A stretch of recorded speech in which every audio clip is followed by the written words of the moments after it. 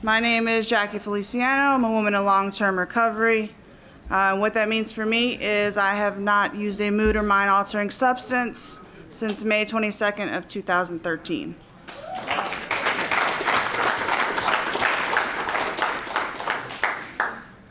First off, welcome to the 2019 Oxford House World Convention.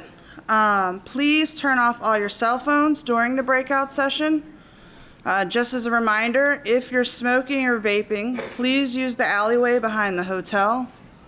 You cannot use the Starbucks exit to get to the alley, so do not smoke by the doors or in the covered valet parking areas, and there is no vaping allowed in the hotel. Please make sure that you speak clearly into the microphone because this session is being recorded. If you're using the Oxford House Convention app, please remember to rate your sessions as you attend. So you guys are attending the first breakout session, which is Leadership versus Bossism, Practicing Democracy. The traditional halfway house that led to the formation of Oxford House was beset by an adversarial we versus them culture that often pitted the residents against the authority figures in the house. The we versus them culture detracts from the culture of recovery. Early on, Oxford House recognized that an egalitarian democratic culture could alleviate the we versus them culture and keep the focus on the achievement of comfortable recovery. In many states, houses, chapters, and state associations all work together, recognizing the different roles of each. Sometimes, however, there is bureaucratic overreach, and this should be avoided. One of the biggest challenges is fostering democracy in houses and in chapters. The system is purposely rigged to foster democracy by its emphasis on house meetings, election of officers, the equal share of expenses, and the autonomy of each individual Oxford House. It's important in all houses and chapters to ensure that everyone is treated equally.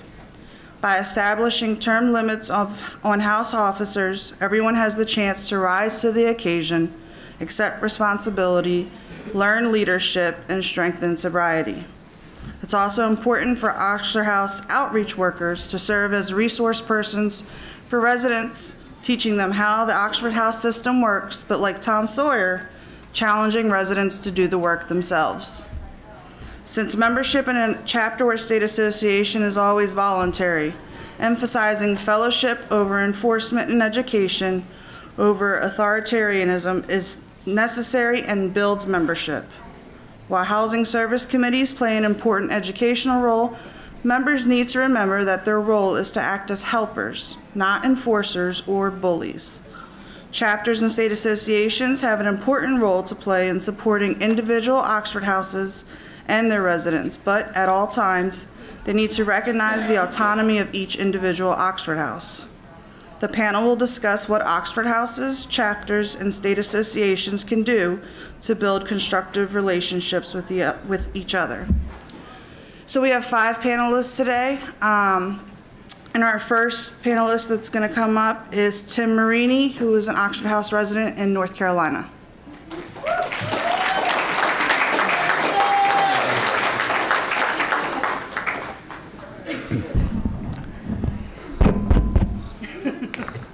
Hi, everyone. My name is Timothy. I am a Oxford House alum from the state of North Carolina. Hey, Timothy. Is everyone having fun? Yeah. Awesome.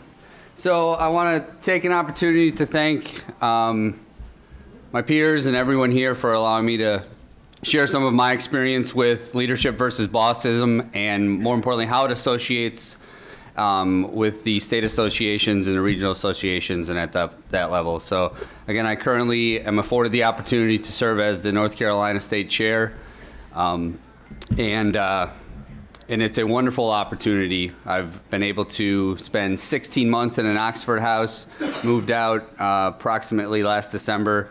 I am a person in long-term recovery, and again, what that means for me is I haven't found a need to use mind or mood-altering substances since August 2017. Come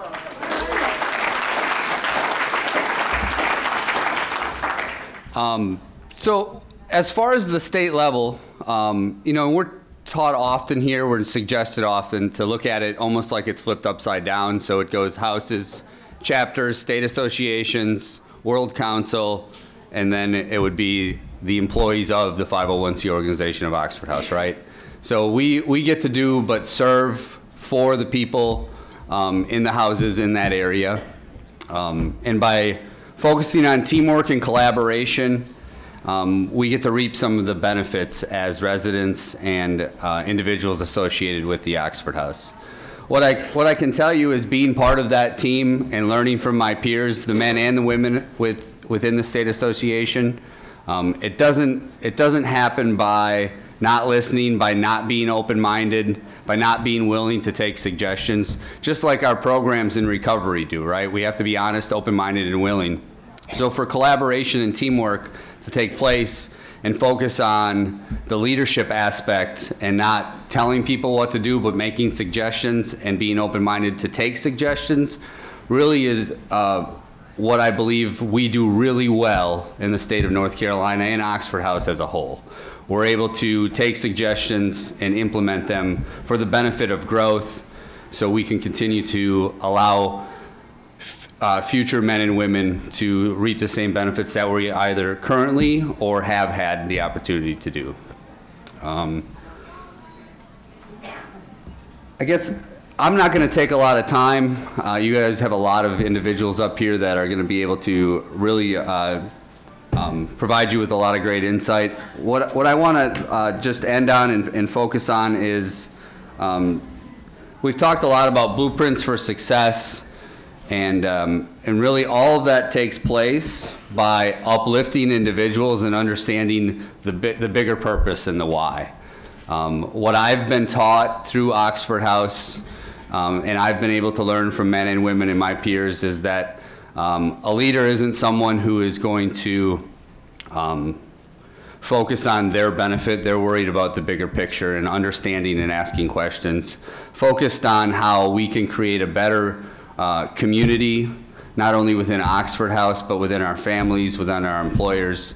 Oxford House and the leadership that was taught to me is what allows me to be the individual that I am today, whether it be in a recovery setting or outside of that. Those things aren't taken lightly. They're greatly appreciated, and my hope for everyone in this room that you are able to take this opportunity back to your houses, be the leader that we're talking about here. Instead of going back to the houses and letting them know the things that weren't okay with this or you would have wanted different, empower them. Take this information and create future leaders, not only within Oxford House, but again in the outside community too, for your family. I couldn't think of a better organization that allows personal growth to take place than Oxford House.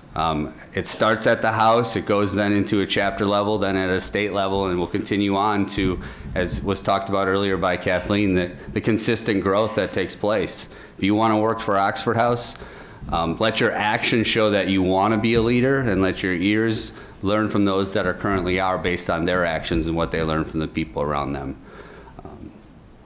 Again, I just encourage all of you to really cherish this moment, these things. I don't believe that's an accident that all of us are in this room. And I think that it's, for me personally, it's my responsibility to empower other men and women to find a new way of life and try to become leaders. Thank you for your time.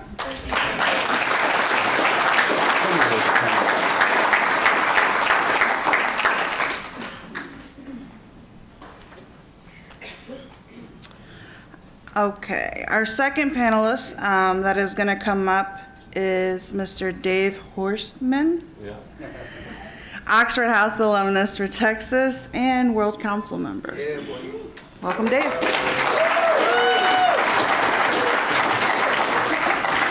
Thank you. Hey guys, my name is Dave Horstman. I'm a grateful recovering addict and alcoholic, and my clean date is January 9th of 2015, and for that I'm truly grateful. I moved into Oxford back in January of 2015, and I had the opportunity to be in Oxford House for 3.5 years before becoming an alumni, and got to live in 3 different houses in different cities throughout the state of Texas. And through that experience, I learned a lot about a bunch of different areas and really what this whole thing is about instead of just one localized area. And that was a true blessing for me that really skyrocketed me to continue and getting into leadership roles and giving back to this organization that saved my life. Today I'm specifically going to talk about empowerment and building leaders, because a true leader in my eyes is not somebody who just leads, but they're ones who are also building the next set of leaders that are going to continue to replicate in this model. So that's really important to me. First off, leadership, it starts in the house. It starts with the newcomer. It starts with being on the same level with your roommates. I got a couple quotes here. To lead people, walk beside them. As for the best leaders, the people do not notice their existence. When the best leader's work is done, the people say, "We did it ourselves." That's putting ourselves on the same level as our housemates.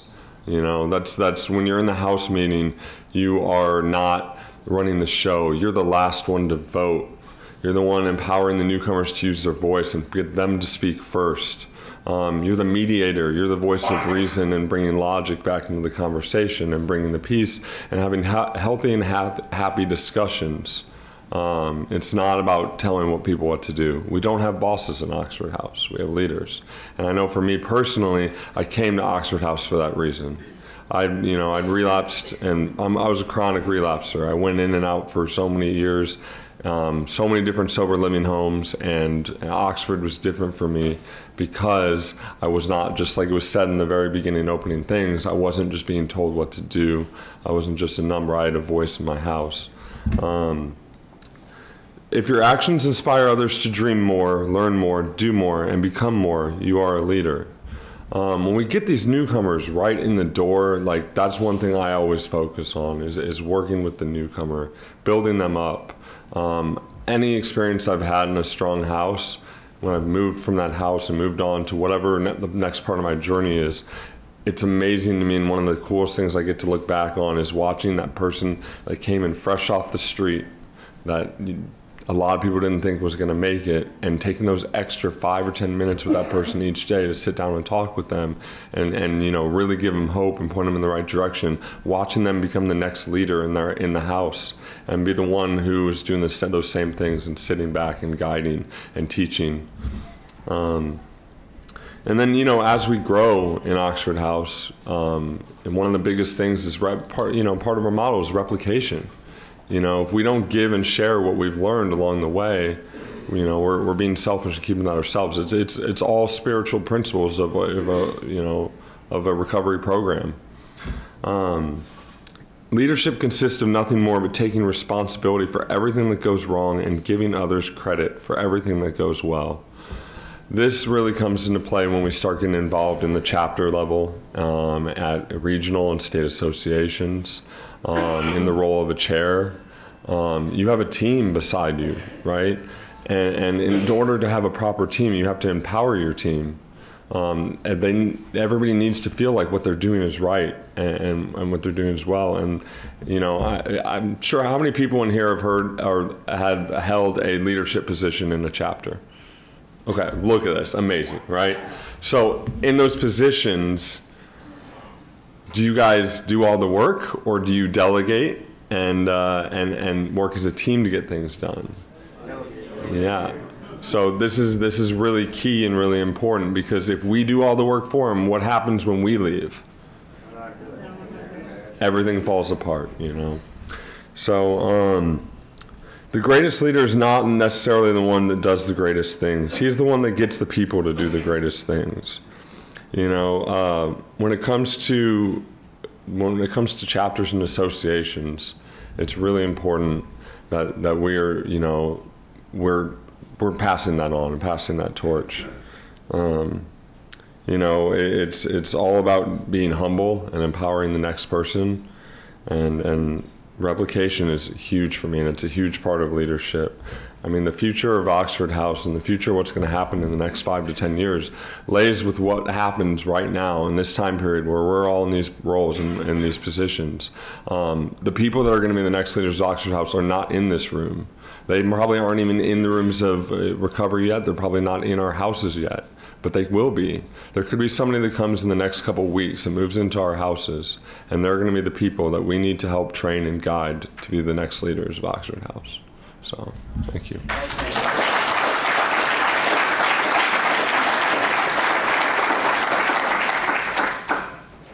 You know, one of the key things I will tell you as a person who had a problem with authority, I don't know if you guys can relate to that. Prior to coming into Oxford House, one of the things that was very enticing about it was the fact that my voice mattered. Because for so long I knew how to use it in a really negative way. So now I was going to learn how to use it for something positive.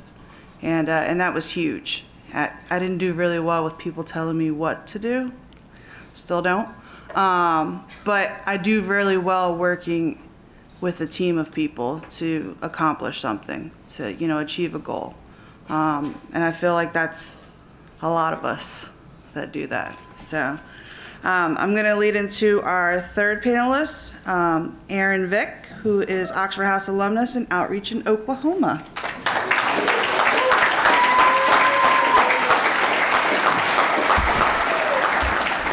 Good morning, y'all. My name's Aaron Vick. I'm a person in long-term recovery. Have not used a mind-altering substance since November 10th, 2016.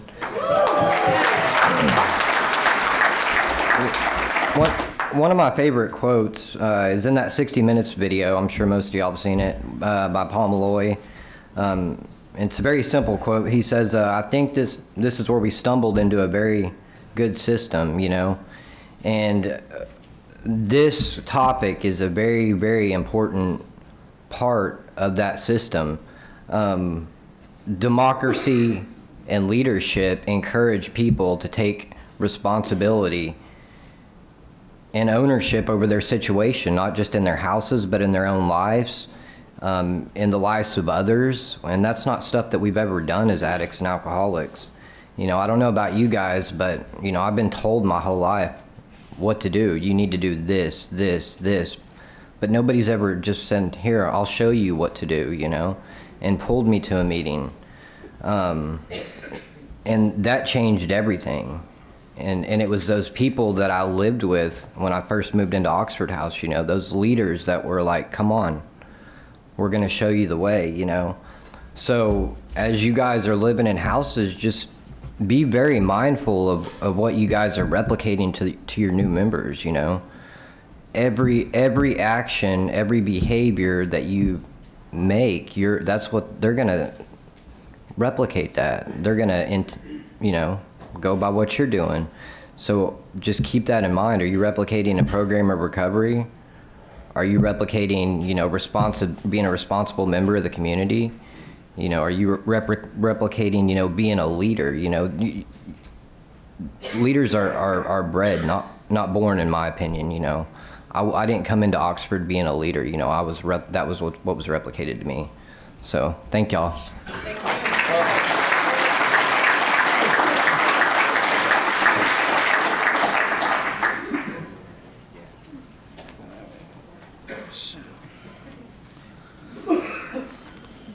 So raise your hand again if you've been a member of chapter. Wow. That's really, really cool.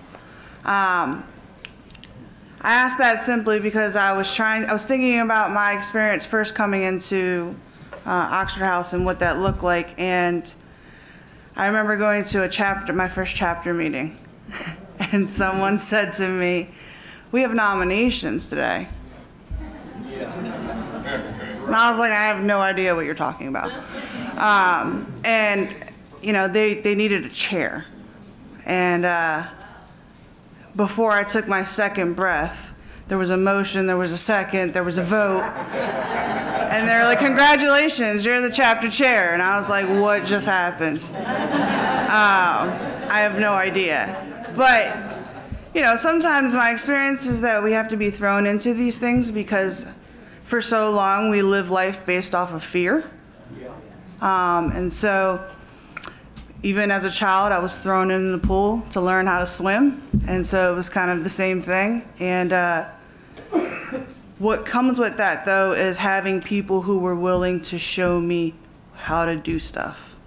I think that that was really important when you talk about the concept of bossism versus leadership, is that it's a kind of walk the walk, talk the talk situation. It's never a situation in which you point the finger and you do. Again, don't do well with authority. Don't point your finger at me. But I do well if you're willing to sit down and take the time to show me. I don't like the word senior residents. That's not a term that I'm comfortable with. I like seasoned. Like the guy that goes like this with the salt on the steaks. And so I always tell seasoned members that when a member first moves into a house, the more time you take in the beginning, the better outcome you're gonna have. You spend that extra 10, 15 minutes with them, letting them know how to answer the phone, what the Wi-Fi password is, taking them to the 12-step meeting, introducing them to people that could potentially be a sponsor. All those things that as we stick around here for a long time, a little while, we get so wrapped up in our own personal lives that we forget sometimes. And we have to remember to take that. Someone took that time for us, and we have to take it for the next person. So with that, I'm going to give you Michelle Williams. She is Oxford House alumna in outreach in Colorado.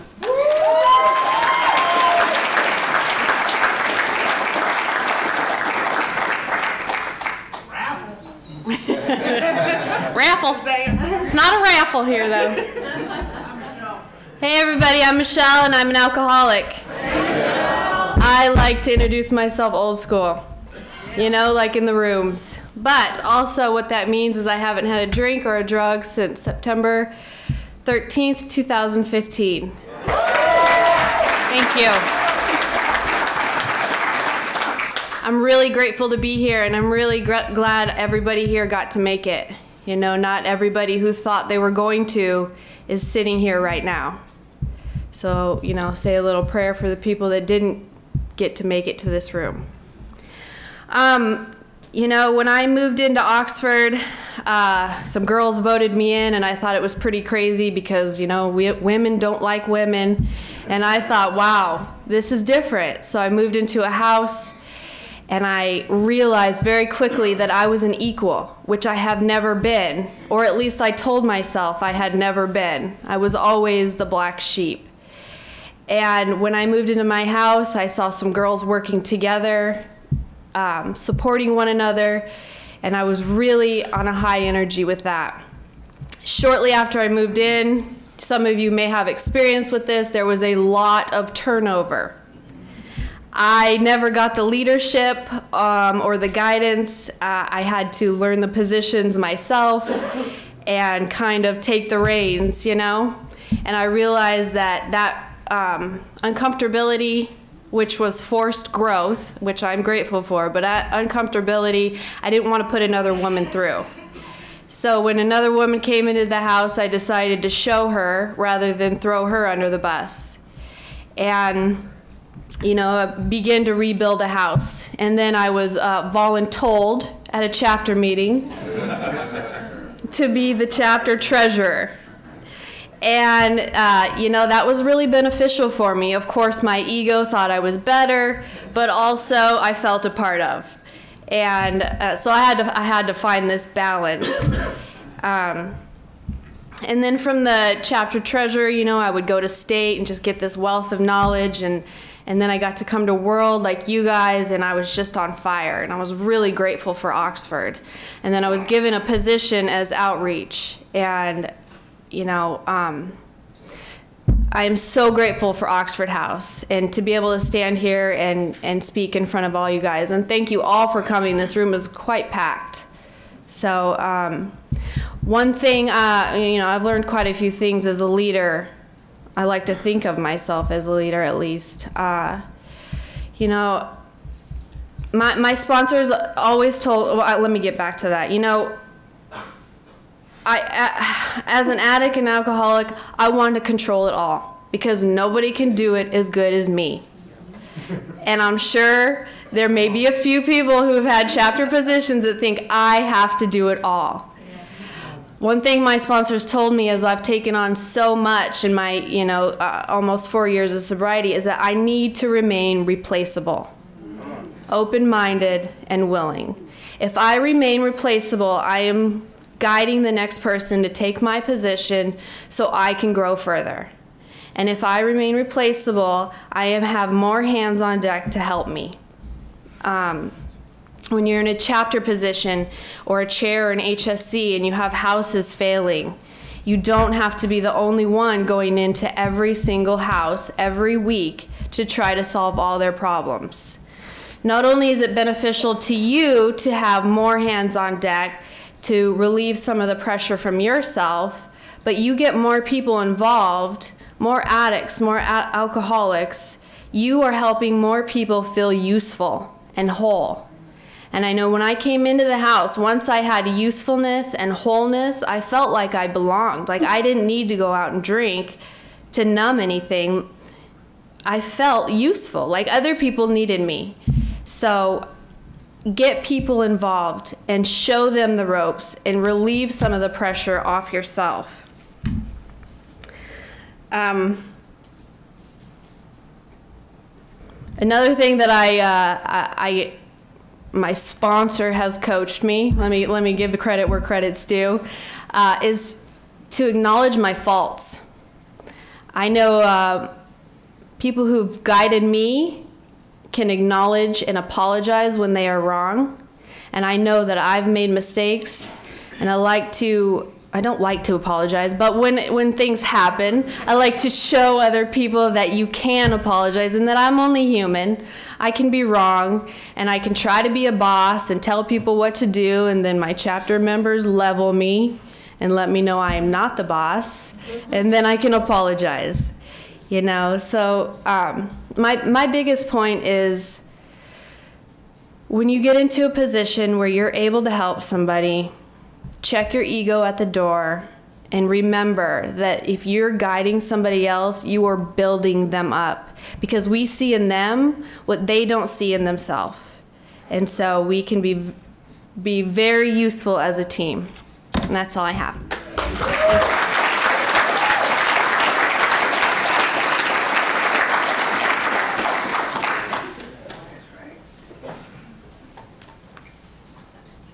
Thank you, Michelle.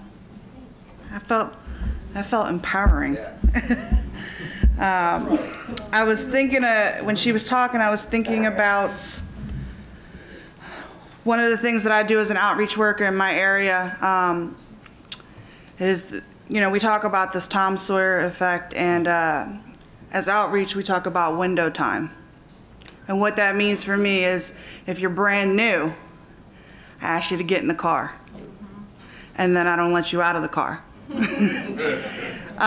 Because I want to teach you. And what comes with teaching is learning about you too.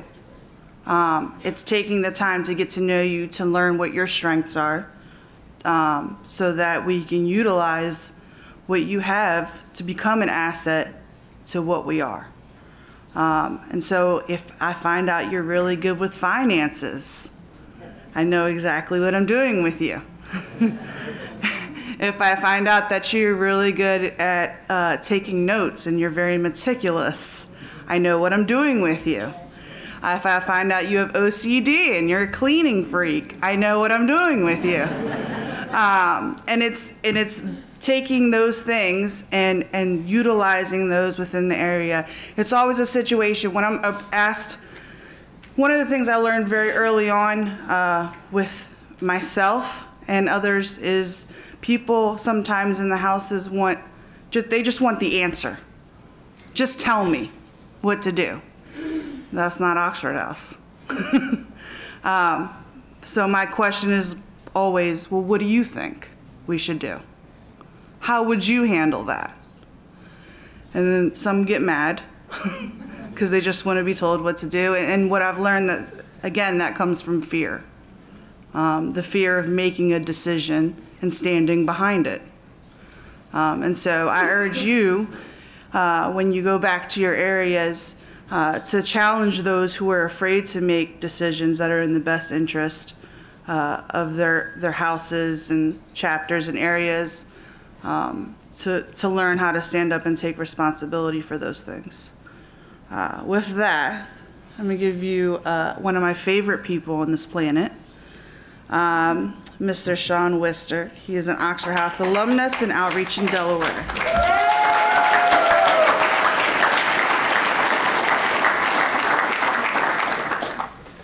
Good morning. Good morning.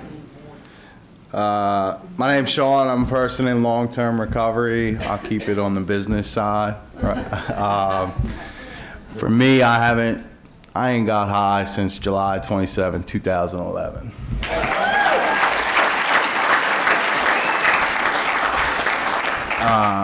And a couple of things like that, I know for me, I know a lot of people sometimes say, like, my best thinking got me here. I don't know about any of you, but, like, my best thinking never told me to call Oxford House, right? My best thinking never said go to rehab. My best thinking never said don't get high today, right? Like, and, for me, when I moved into Oxford House, and so I got clean in 2011, I moved into Oxford House in 2012 after being in treatment. I didn't want to go for 30 days. I ended up living there for 15 months. That was weird, right?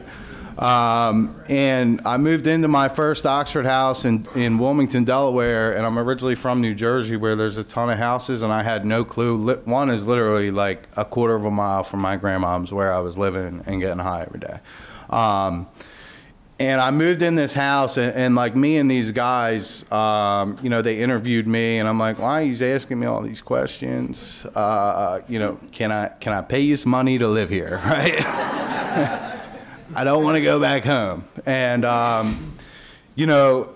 got accepted into the house. I had more clean time than everybody in the house, right? But, like, it didn't matter, right? Because I didn't know anything about Oxford House. And I was the new guy, so the chapter meeting was the next week. Oh, you're new, you got to go to the chapter meeting, right? And somehow I've been at every chapter meeting since, all over where I've lived. And at that first chapter meeting, I think we had like 10 houses in the chapter, and maybe we were lucky if 3 showed up to chapter. And of course, I ended up somehow being the chapter chair. I didn't know what that was, but like, we'll figure it out.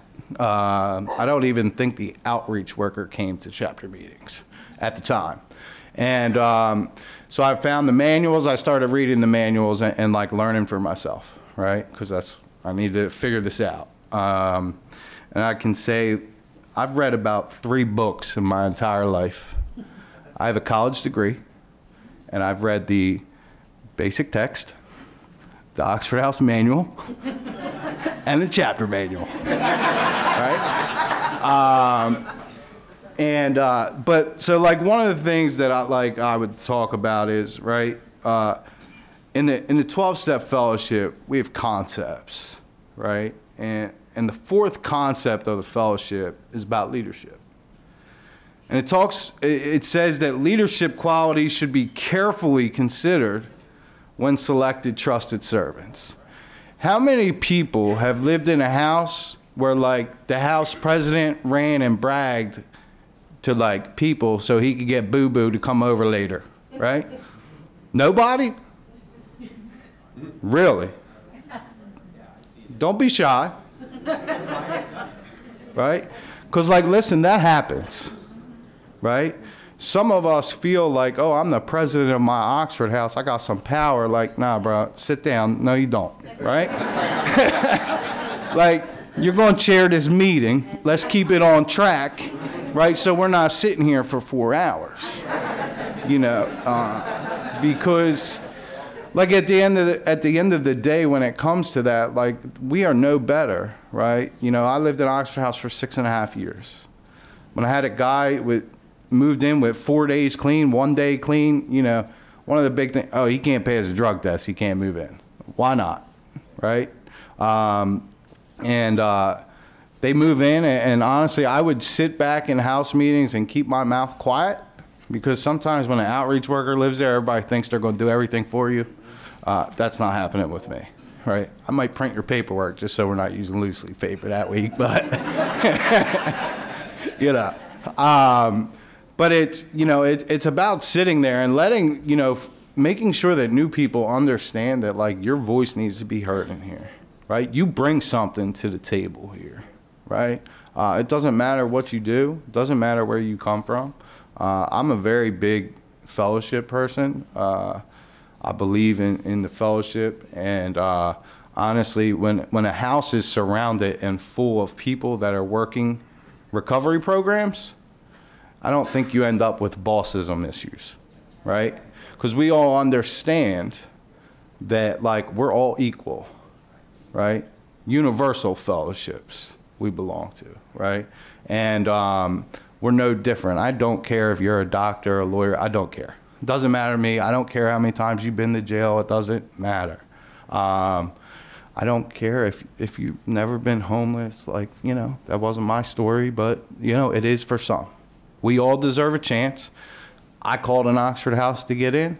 And, like, honestly, I've never forgotten the fact that I'm the one that called the Oxford House. They didn't call me, right? There's plenty of people out there looking for residents, right? And, or looking to become residents, I'm sorry. And, like, if you got to go do a presentation, go do a presentation, right? Get in the treatment centers, build the relationships with the recovery community, right? I don't know how many times I can sit outside of a meeting, talk to people, and, like, next thing you know, they're moving into Oxford houses, right? And, like, being, you know, there's times where, you know, I have a resident sitting in this room right now, and, like, the other day told me I was soft as cotton. She used a different word, but it's not appropriate on a microphone. And, you know, because, like, I could get a phone call, right? And it's something going on in a house, and, like, I'm very upset, right? Because there's no need that it needs to be going on. And, like, in my mind, on the way to the house, everybody's out, right? Everybody. You're all on contract, you know?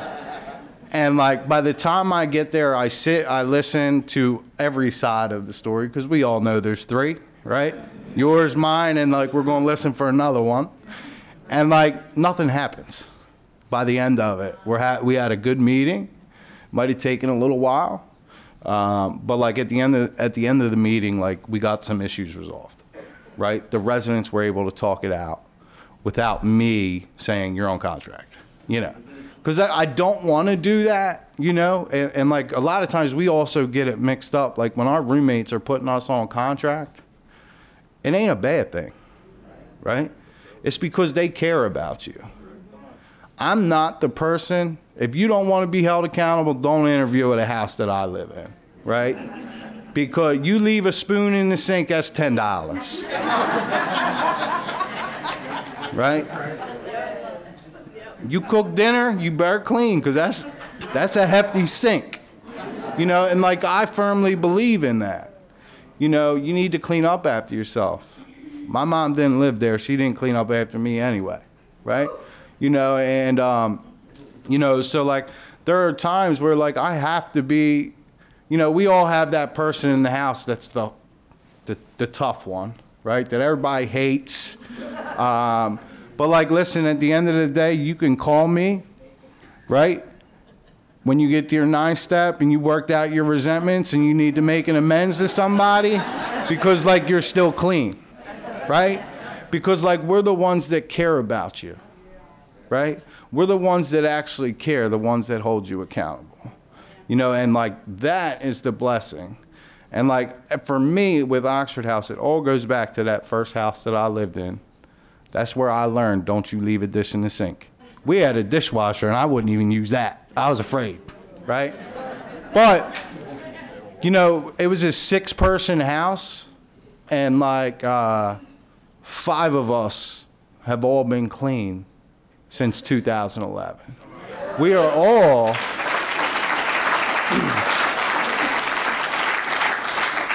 we are all still very good friends. Our pathways have changed. Some of us have moved on, but what we do is at Christmas time, we try to get together with all of us when everybody's in town, have breakfast, and like the table went from 5 to, I don't know, about 16 because of people's significant others, kids. Like, those guys are family to me. If you ever, I'm gonna tell you one funny story about these guys in this house because I love these guys like my brothers. My roommate's son walked in the house one night and 5 grown men sitting on our nice leather furniture that we had, watching Pitch Perfect, singing along to the movie, right? And his son walked in and looked at us like we were crazy. But honest to God, I can sit here and tell you that's one of my favorite movies now, right? No shame behind that either. I know there's some other people out there that like it, right? And there's no shame in that, man. Like, I learned how to live and have a good life living in an Oxford house. I learned how to laugh with people, you know, sitting up on the porch till 4 o'clock in the morning, smoking cigarettes, can't breathe the next morning, you know. And, like, those guys helped teach me, like, how to be a human being, right? And do the things, like, because now we all do the things that, like, we've always supposed to been doing, right? How many people in here, like, just moved into an Oxford house 30 days ago? So,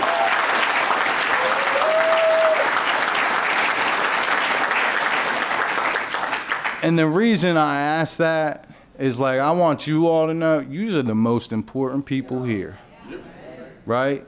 Grab on to people, ask questions, because, like, you might be that person in your house that feels like, I can't say nothing, right? This seasoned senior, however you want to call it, took 4 overnights and they're only supposed to have 3, and, like, you're scared to say something, right? Say something, right? Because if you allow them to continue doing that, you got to do it for the next person and the next person and the next person, and the next thing you know, the person's locked in their bedroom and you can't find them. Right? Because we continued to co-sign their BS. We're not in the business to co-sign people's stuff. If you don't like it, there's a T-shirt down in that T-shirt room that says change your attitude or your address, right?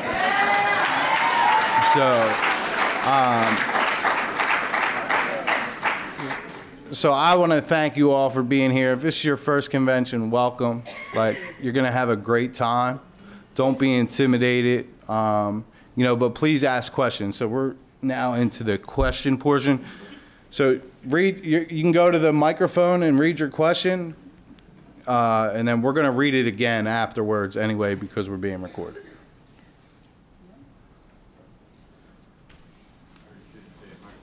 And thank you guys.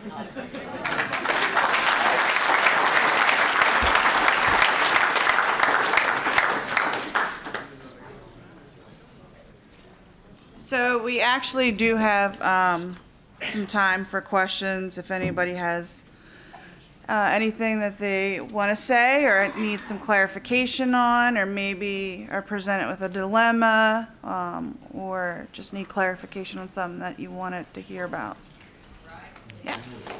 My name's Jesse, I'm an alcoholic. So part of the reason why I took this class is I was hoping we have a common dilemma I find several times, a lot of questions, is we have 2 people that have been there forever in a house that take over the meetings, take over the positions, and a lot of people say they feel that they're being bossed into everything that everything they say is shut down. I just want to know if you guys have found a solution to breaking that up in some way, besides sitting into every house meeting they have for months, and then when you walk away a month later, they're calling you back. So his question for anyone who didn't hear that one is having members in a house, 1 or 2 members in a house who seem to have taken the bossism approach, and ways to address that. So Sean, who, by the way, just a side note, the t-shirts that he's talking about are from his state.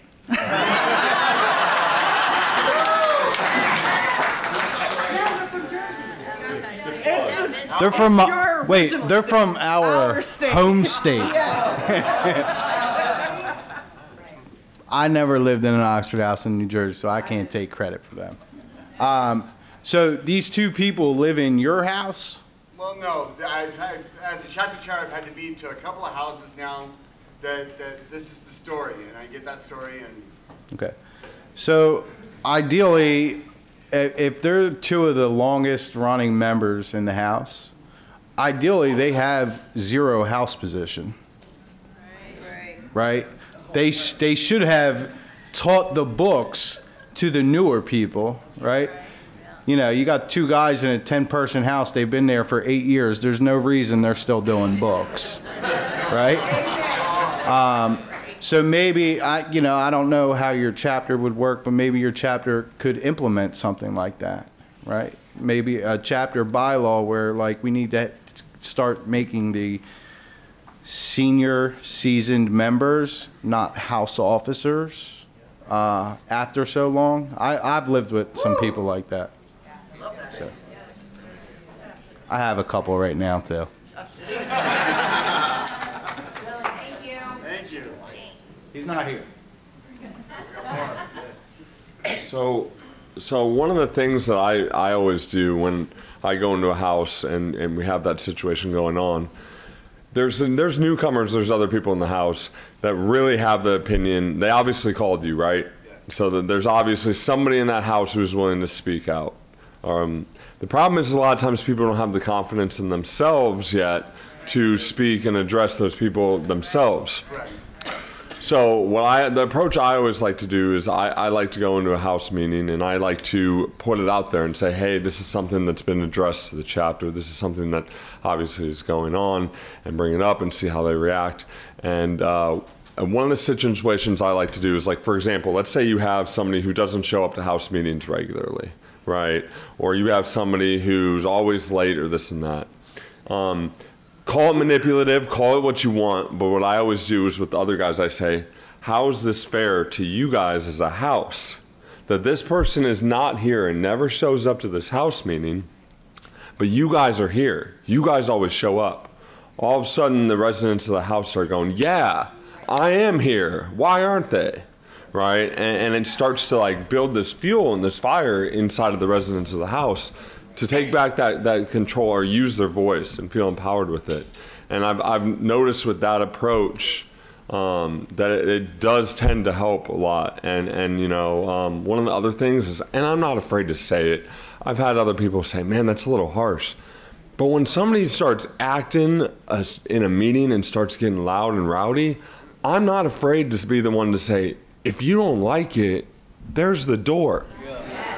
And a lot of times what'll happen is I've seen people be like, you know what? I don't have to deal with this. And they'll walk out on their own. And, like, because they don't like that somebody else is stepping up and not afraid to speak, and speak back. And of course we do this in a loving and compassionate way. But we have to set our boundaries, and we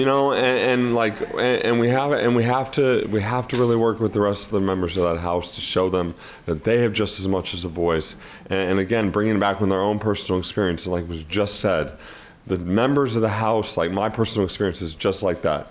I lived in a 12-person house. 4 of us came to open that house. The 4 of us that went to open the house from other houses immediately started training the newcomers in the house in the different positions, and we were only there to fill positions when somebody else could not be there, and we trained.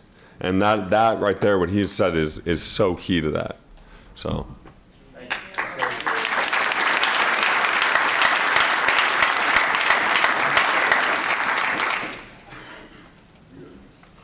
We got a full room. And thank you. I always tell new members of houses, if you didn't come in with a voice, you're about to find it. So this is just like kind of along the same train of thought. My name's Peter. I'm an alcoholic. I'm from Tacoma, Washington. I've lived in Oxford like 3 years, and I've been sober since 2014. And I've also seen like the boss situation develop in like multiple houses, and it's actually one of the reasons that caused me to get involved at the chapter level to begin with, and get more involved, because I was in a situation where I lived in a house where I felt uncomfortable both emotionally and physically on a fairly regular, if not constant basis, because there was at least one boss in my house with like a sidekick situation, basically. And I recently got out of that situation because I just decided to open a new house. So I'm in a new house now, and I helped open that house. But the situation I was in still exists. And I did approach my outreach worker, and I talked with her about what was going on. And there was multiple members of that house at that chapter meeting where we all spoke with the outreach worker. And it was decided upon at the time that she would come and attend the next house meeting at that house. However, she decided against it at the last minute, which may have been for the best in the end, because like the goal is not to create like a super uncomfortable situation for all the members present. However, when I lived at that house, I do recall seeing a piece of paper on the wall that said like the 3 things that Oxford House can get shut down for, and please correct me if I'm wrong, are if people are relapsing and not getting kicked out, if people are not paying rent, and if the house is not being run democratically. And so these were the things that I brought to the attention of the outreach worker. And I'm not blaming her, and I'm not making any like negative comments here. I'm just like expressing my observations on this situation, because I think that this problem is much more complicated, like you were alluding to, than just like come to a house meeting as an outreach worker and hang out. Because I think unless like there is actual like chapter level intervention that can be made, where like chapter officers or outreach workers come to the house. It's like when somebody has been in a house for 5 years and they're still acting like a narcissist, and they're still running shit and being super unpleasant and making it like a tangible air of uncomfortability, which is in my opinion disruptive behavior, right? So that's disruptive to the emotional stability of a house if there's members there who are like running the show and everybody is feeling uncomfortable all the time. And I'm looking for actual solutions to this problem, because like this is a problem that has existed in a house that I've lived in. It's a problem that I've seen observed in other houses in my chapter and other chapters in the local area. And every time I bring it up at state or anywhere with the outreach worker, there's kind of like just this talk and like mumblings and like basic suggestions, but I've never ever in my entire 5 years of sobriety seen an actual solution implemented to when a house is being run by several individuals.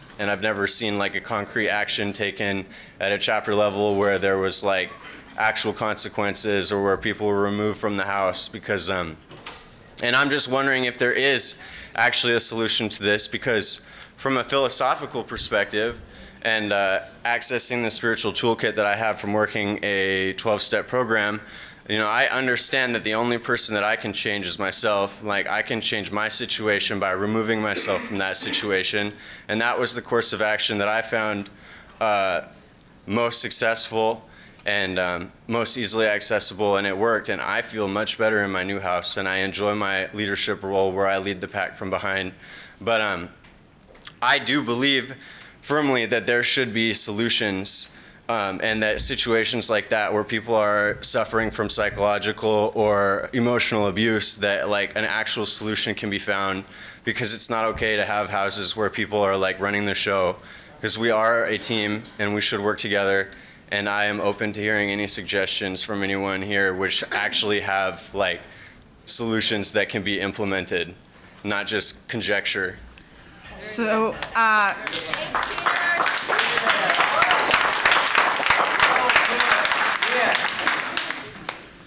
so in case we didn't catch what the question was, the question was, again, what is the solution to this concept of bossism?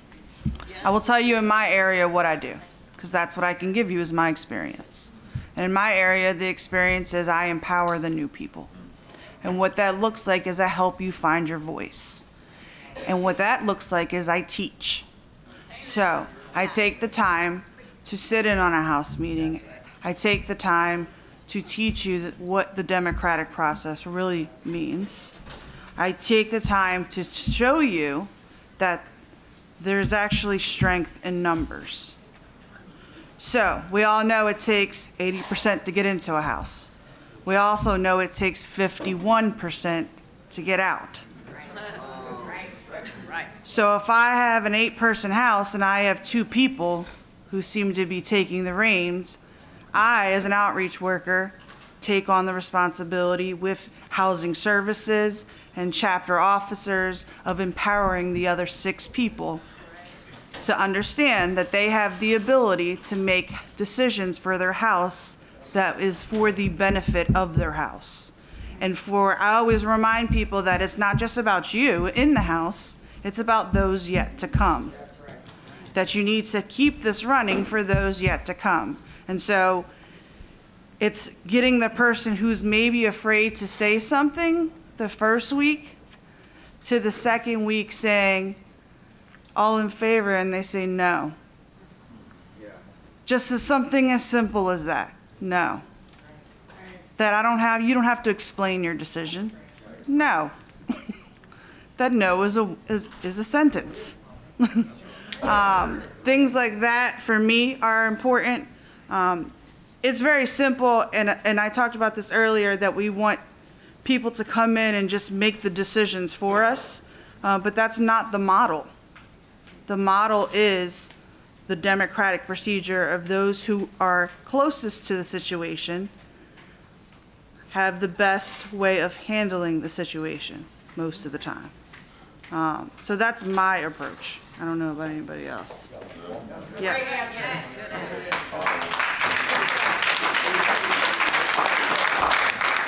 Come on. Hello, my name's Russ Hansborough. I'm from Louisville, Kentucky. Hi, Russ. And my sobriety date is March 23rd, 2014. And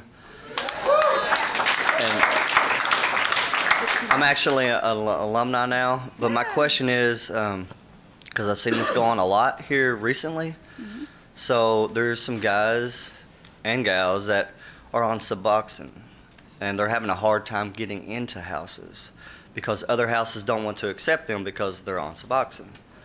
And it is a legal way to stay off of heroin and to stay alive. So,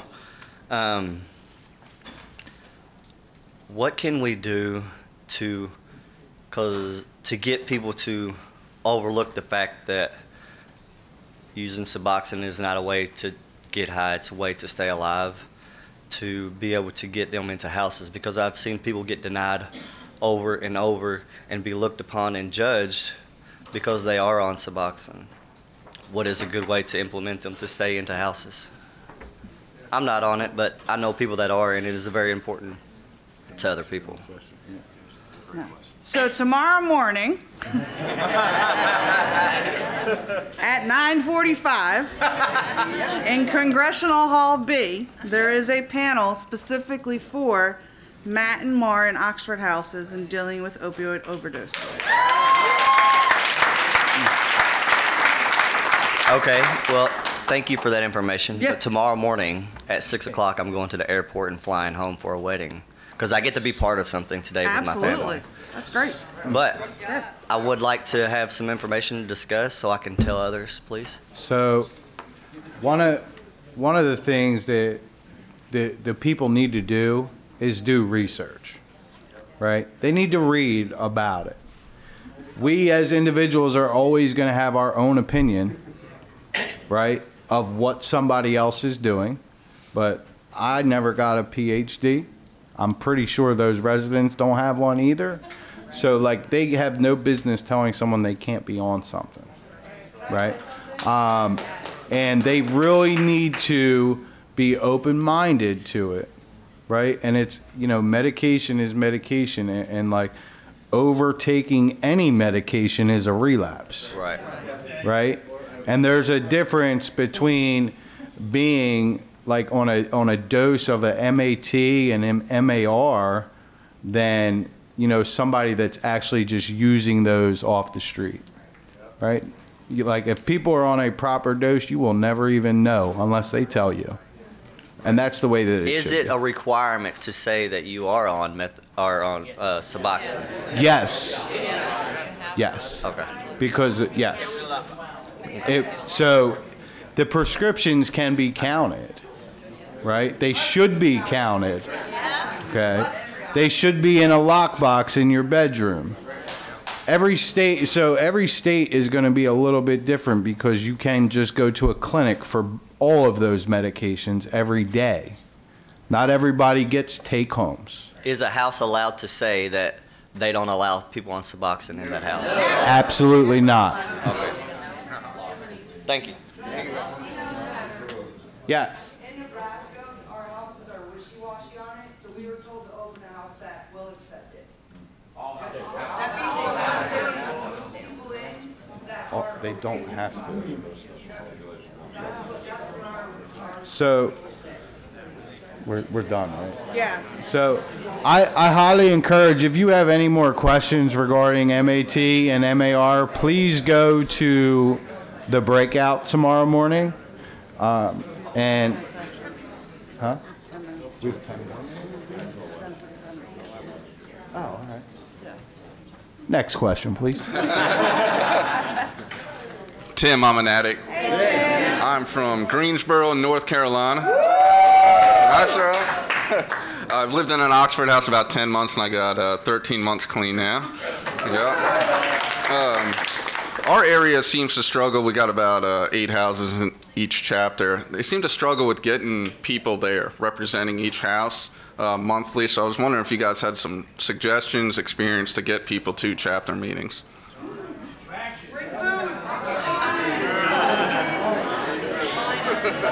We tried it. It won't work. So the first time a house doesn't show up to a chapter meeting, well, no, but besides the fine, is we should be asking those questions in the chapter meeting of why they didn't show up, and calling that to attention. I'm sorry, but if a house doesn't show up to a chapter meeting and just throwing a fine at the house doesn't solve the problems, and that happens all the time in Oxford House. The very next house meeting, the first question I'd love to hear is, hey, does anybody know what time their house meeting is? When I hear that, I know, hey, man, there's a chapter officer in this meeting or a resident that's willing to go over to that house meeting. And you know, what I found is when you sit in a house's meeting, even if you don't say a word, even if you send the newest person in the room just to sit in their house meeting every week for a month, they'll show up.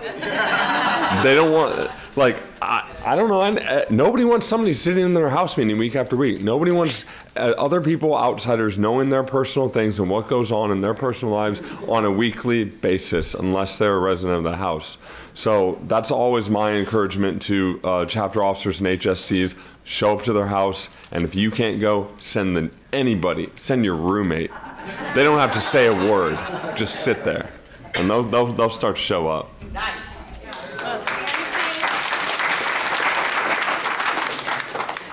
I'm Rick, and I'm an addict. Hey, Rick. I'm from Denver, Colorado.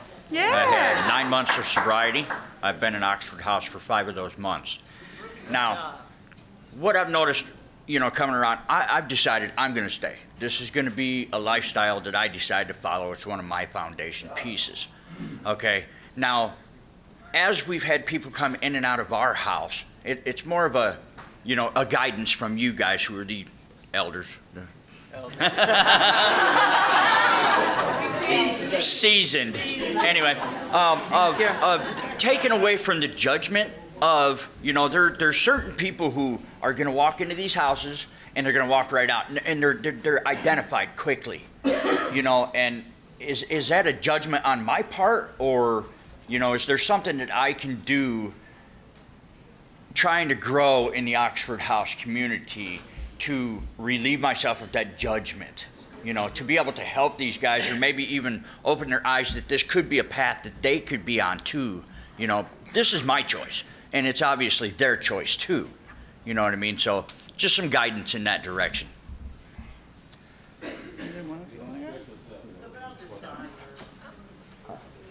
I'll say one thing towards it, and the judgment piece, we're all very judgmental people, right?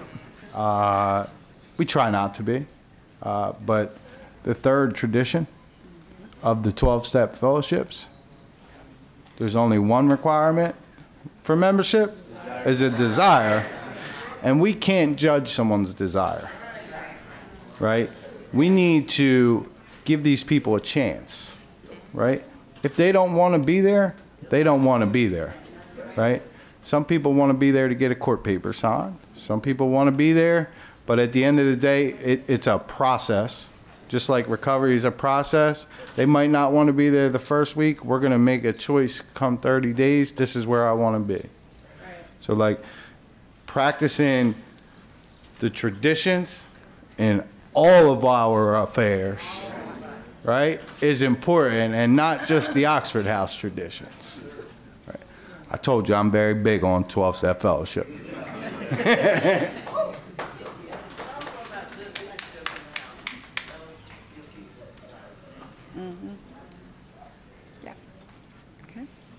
Hi, I'm a little shy. I'm so shy. Hi, I'm Luna. I'm from Olympia, Washington. I've lived in Oxford for 2 years, and I've been clean for 2 years and 2 months. Yes. Thank you. So the question I was having, we kind of talked about it in the women's conference yesterday, but it was sort of self-advocacy versus advocating for others. And I specifically am interested in maybe if you have any ideas about, you know, trauma sensitivity and triggers that can come up around various traumas, like capital T traumas in Oxford houses, and how to create safeties, like as seasoned members, you know, having new folks come in that maybe are really close to traumas, especially in women's houses, really, really close to traumas when things come up, when there are triggers, we trigger each other with PTSD. Like, how is it that we can, as seasoned members, encourage those to advocate for themselves and communicating about these things, but also be really sensitive about their personal information when we're seeing sort of this lack of safety come up as we're learning how to respect each other's like PTSD and what works best for each other. I don't know if that question makes any sense, but I tried. Does everybody, okay, so her question is in regards to allowing residents to find their voice, but specifically around trauma-based events or dealing with kind of aftermath situations.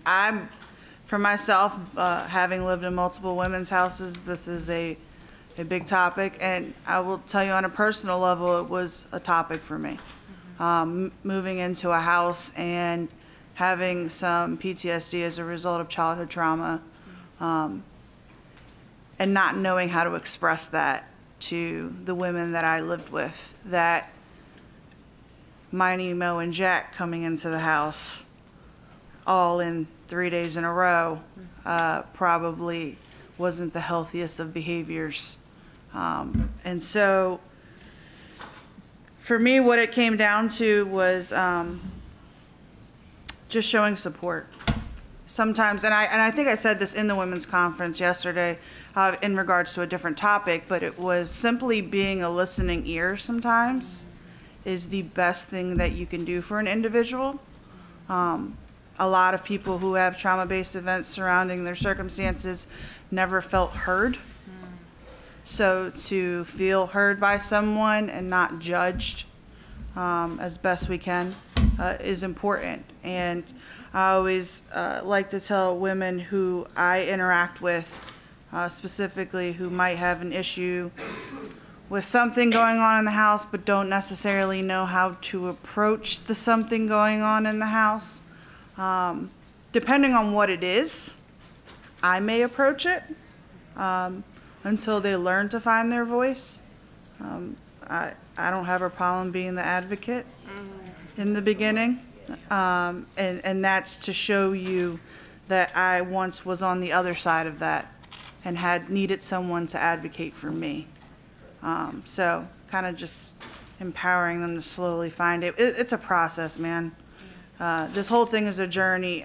And what I've come to realize in my time with Oxford House is that you really need to take the opportunity to just meet people where they're at. Because everybody comes in different. So, yeah. Thank you so much. Oh, Tim's got some. Well, real quick, my name's Timothy. I'm an addict.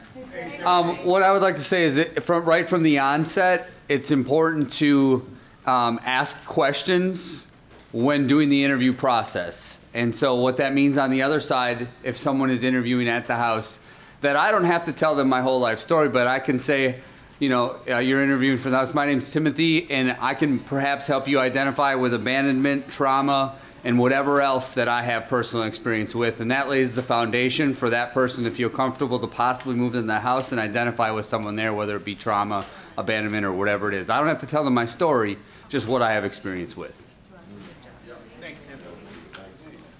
So we have time for one more quick question. My name is Trinity. I'm from Owensboro, Kentucky. I got 11 months clean and lived in Oxford for 10 months. My question is a little bit of a touchy subject in Owensboro. We have multiple individuals that like to circulate through houses, relapse, owing money. After the 30 days, they come back. They put on a payment plan, basically, to pay the other houses that they've been, and they infect the house again. Now, at what point does it become enabling for the houses to keep letting these people in? Is there a blacklist? Can we blackball individuals, or can we, I mean, it's tough love. Eventually, it's my opinion and my theory that nobody's going to recover until they reach the amount of pain they need to get. All right. Anybody else? Anybody want?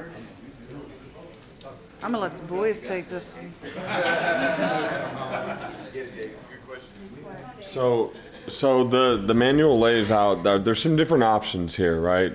First and foremost, if somebody leaves the house owing money, they need to make it right, okay? Like there's got to be some integrity behind that and some accountability. There are some options that are laid out. A house can choose not to accept somebody until they get caught up. A house can accept somebody, set them up a payment plan where they receive the money and they pay the other house off. A house can set up some kind of an arrangement with that other house. But the point is there has to be accountability. The problem that we've seen that we run into is where houses will accept somebody owing another house money or owing their own, you know, and they don't hold them accountable. It starts to interfere with the fifth tradition where each house is autonomous except for when it affects other houses or Oxford House as a whole. When it's negatively affecting other houses, that's not, you know, that's in violation of our tradition. I always recommend that if somebody leaves a house and they leave owing money to that house, or they relapse out of that house, or whatever, something didn't work for them in that house. So why would going back to that same environment be a solution for that individual? You know, maybe look at a different house in a different situation for them, but you know, we have to have a level of accountability there, and we have to also remember that we are a community and we have to protect each other and take care of each other. Blacklisting, we don't ever, we do not turn down interviews. We do not turn down interviews, okay?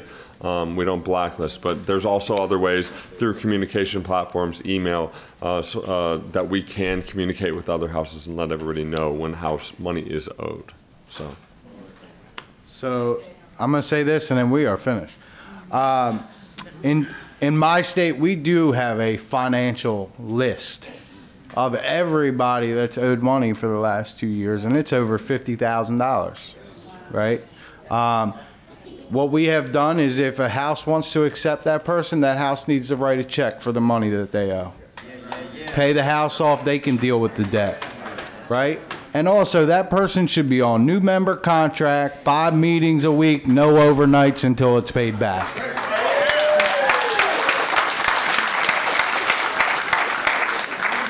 I told y'all he was one of my favorite people. Take away overnights. Watch how fast they take Thank you guys for attending. It's been a pleasure. Thank you.